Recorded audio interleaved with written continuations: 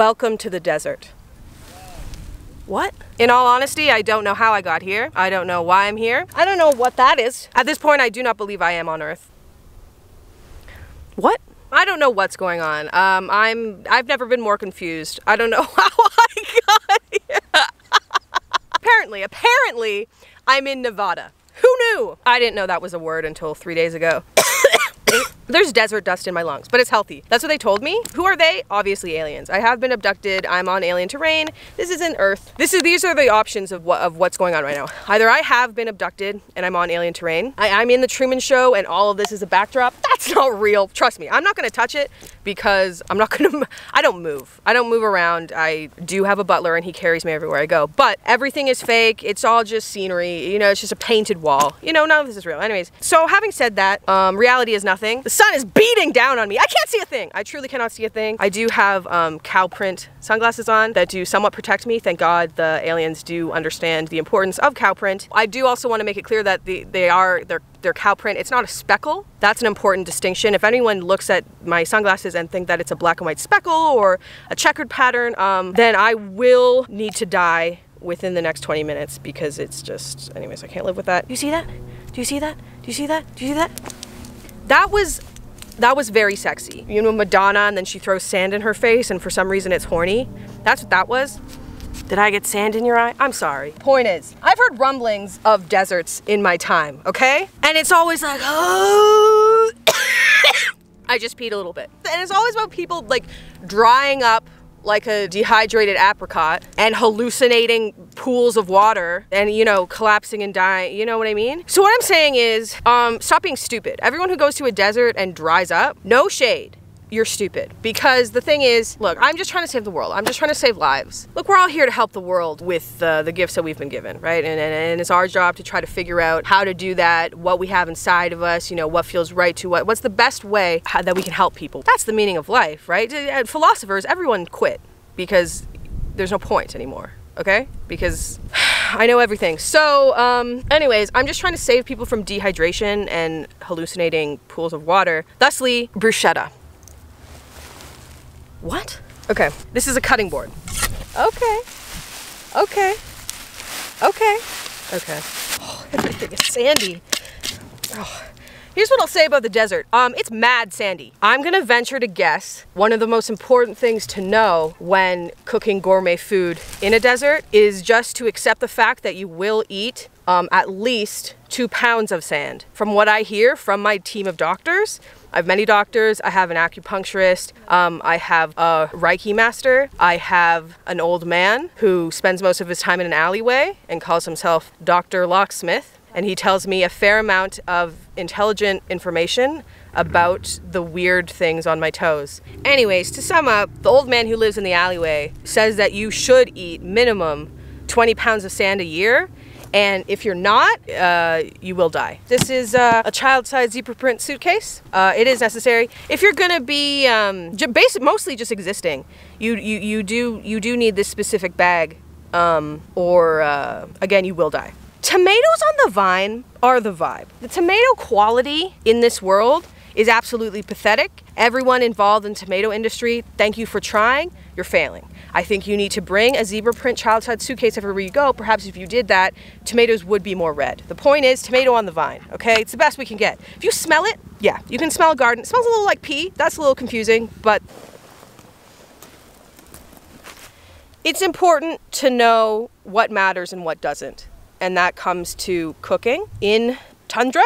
It also comes to life and death as a whole. Vegetables and fruits smelling like urine is not something to concern yourself with. Urine as a whole, just don't think twice about it. It's no problem. If anyone has an issue with peeing in the shower, I don't like being dramatic and reactionary, you know what I mean? I don't want to cause, anyways, distress, but you do deserve to be in jail.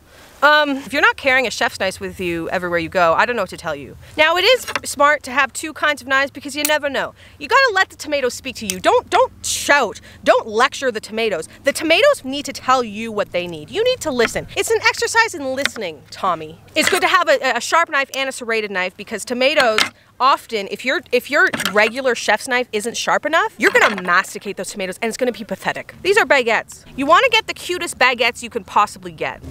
No shade to Nevada. I respect the sand.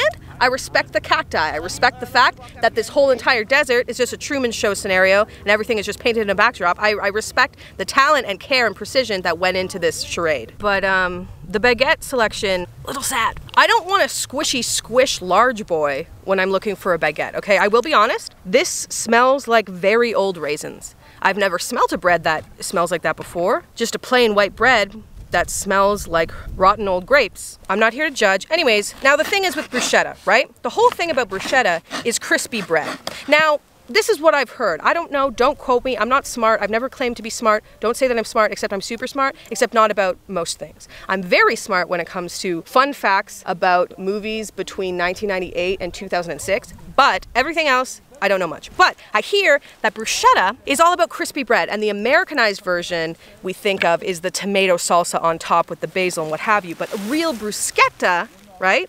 OG, ew, is just crispy bread and with some raw garlic rubbed on it. And it's basically like classy garlic bread. But the essence of bruschetta is a crispy bread. Now, the thing is, when you are in the desert, there are, unfortunately, I mean, scientists are working on it, but there currently are no ovens. Use what you have. The sun. The sun is your toaster. Come on. So slice it up. On a bias, the more biased you cut something, the more classy it appears. Even though this bread definitely smells like aging fruit, if you cut it at such an extreme angle, suddenly you fool everyone into thinking it's 75% more fancy than it actually is. And that's what I have to say about biases. Now, I don't know about you, but that's the classiest slice I've ever seen. Angles. You got a little bush? This is the desert equivalent of a tabletop, okay? Precariously place the bread so it's in direct line of the sunlight and let it toast. Normally, when I do any kind of dicing, I like to be super precise. I like to be very uniform, and that is beautiful. It always has a time and place. I'm not gonna say no in this scenario to a rustic chop. There is a beauty, there is a charm in a bruschetta, in a rustic chop. Onion. You want an adorable amount of onion in this scenario, not an overpowering one, just a little bit of bite. I'm an onion queen, okay? They don't call me Shrek for no reason. No one calls me Shrek. I just call myself that in my mind. And I've asked my friends once before and they thought it was stupid. You don't want a rustic chop on the onion, okay? It's gotta be tiny, it's gotta be adorable, because a giant bite of onion is, of course, say it with me, trash. I've gone through a fair amount of recipe testing with bruschetta because I am a bruschetta connoisseur, and I have discovered that this is the most delicious way. You know, some people, you know, they mess with some cheese, different kinds of cheese. Some people do mozzarella, some people do a little parmesan, some people do a little feta in there, you know, a little goat feta, a little hibbity-hobbity. Some people mess with a balsamic glaze. Some people mess with a pesto. Some people mess with an arugula pesto. Okay, everyone calm down. Now I'm cheesy.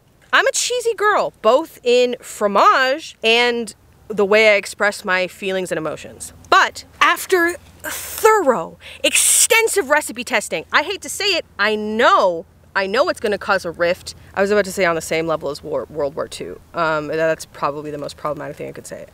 It's gonna cause a rift on the same level as maybe the Cold War. I didn't say it. I heard someone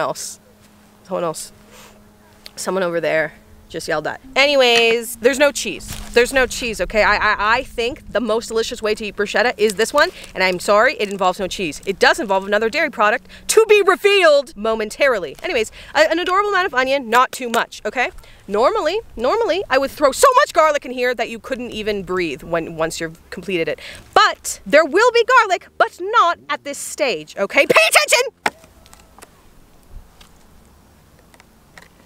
Okay. Oh, lovely. Okay, I have discovered something rather unfortunate, and this is important to know. When you're cooking in the desert, sometimes your herbs, even though you've got many containers of basil, they will, for some reason, shrivel up and die immediately.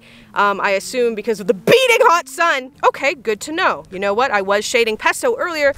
I will say, it's a lesson learned, okay? Now we all know, when you're making bruschetta in the desert, do bring some kind of basil preparation in advance. Some kind of herby sauce that has been blended with oils and perhaps a slight lemon juice, a little acid to help preserve the greenness and not have whatever happened right here. I'm gonna be honest, the basil is so sad and terrifying and disgusting that I don't think that I can, it makes me want to throw up to look at it. So we're gonna move on. Of course, that is extremely scandalous because the main ingredient in bruschetta is basil, and it should have so much that there's more basil than tomato. It should be basically a basil salad. Oh my God, everything is so sandy. It's getting really hard. There's sand in my eyes. There's sand in my belly button. There's sand. There's sand. I literally can't see anything. I cannot see a thing. I think at this point in cooking in the desert, the important thing to do is just do it, because the sooner the bruschetta is done, you can eat it and then you can hopefully leave the sand. Now, the other important thing to know when making bruschetta in the desert, you often won't have a bowl or a spoon, and that's to be expected. You do get your, admittedly, rather sandy garbage bag, put in your Mamma Mia Papapia, stunning, because now it's time to make the, in essence, casual dressing. A little bit of balsamic vinegar, not too much, but a respectable glug. Tomatoes and balsamic, we don't need to go on and on. We all get what's going on here, okay? Olive oil, an adorable amount. Salt, a good amount. Tomatoes do need salt. Take your little knife, gently mix it, and don't pierce the bag. That's definitely the most appetizing bruschetta I've ever seen. Get yourself some butter. Ooh, that's sandy. That's sandy, okay. Good quality butter. Keep it in the little doodad boy, right? Salted, high quality, farmers butter. Don't cheap out on the butter. You can cheap out on some stuff. No, I'm not against cheaping. Butter is not it's not a time to cheap. Oh my God, I'm covered in onion juice and sand. And the onion juice makes the sand stick to you more. It's fun. Now, take the garlic, which is of course very sandy. Can't wait to crunch on that sand, yum. It's nice to have an element of crunch in bruschetta, and that is what is provided by the sand. And that's why you do need to make this recipe in the desert and or the beach. I find though beach sand isn't quite as fine as desert sand, and that's why it is worth it to fly to Nevada and or any other place. Ooh, and there's sand. Wow, so much sand on the cutting board. That's nice. That'll help break down the garlic, and that's why you want it. 2 cloves of garlic, and you want to mince it up real fine now. Sometimes it is nice to work a good amount of sand into the garlic paste, just to be sure you are building up your sand quantity for the day. It's just sad how much people are lacking in sand quantity in their diet. So anyways, chop this up. I would suggest chopping it up much finer than I did, but the point is, just do as I say, not as I do. The point is, I'm reaching a sand level that I've never reached before, and it's scaring me, and I need to get out of the sand. So I'm just trying to get this done. Was that a rattlesnake? Okay, we're making a garlic butter. Of course, we don't have bowls or spoons, so it's just a matter of, you know, mashing it in there. These are our baguette pieces that do smell like rotting fruit, that have been toasting in the sun. I'll be honest, I'm not gonna lie to you, absolutely nothing has happened to them. But that is not our fault, that is the sun's fault. At any opportunity you possibly can, blame the sun. The sun is not as cool as she thinks she is. And everyone's, oh, it's so nice to suntan, and oh, vitamin D. Please, really? I need to stand in starlight for my body to be okay. I also bought parsley because you want to put parsley in a garlic butter, of course. The parsley also withered into a disgusting blob of nastiness in the desert sun. So, of course, the garlic butter looks sad and pathetic on disgusting raisin bread. Put a good amount of the garlic butter on. You want to turn every single thing you eat into some kind of version of pizza. And that's the only way to exist and chew in this day and age. And it is classy to turn your cutting board into a presentation board. And that's called duality, and that's called synchronicity, New York, and that's called cohesion, and that's called food. Put your little mixture on the bready boys. Now, just imagine if there was actually so many herbs in here that you couldn't even see the tomatoes. Also imagine that the bread was actually toasted. Also imagine that maybe this was filled with 50% less sand, and then you're golden. Beautiful. That looks great. Okay, time to munch. The first note you get is sand. The second note is the revolting, rotten raisin tasting baguette. Then it's a lot of butter. Then it's some bald tomato flavor and a little onion.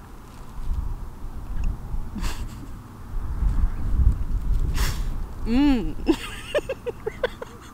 Yeah, you definitely get this crunch from the sand. It's nice. Oh yeah, I could eat all of these up. I won't, because I would be impolite to the lizards and the snakes. So I'm going to just chuck this on into a bag, and no one's the wiser. Once again, education happens in the most unexpected of places. The desert does not play, and she is a cruel tundra of sandiness and or herb murders. To sum up, my mouth tastes really bad. The sun is beating down on me like I've never felt before in my entire life. This place is definitely not real. I don't know where I am. I do not know how I'm going to get home at all. Heidi hi. Bruschetta!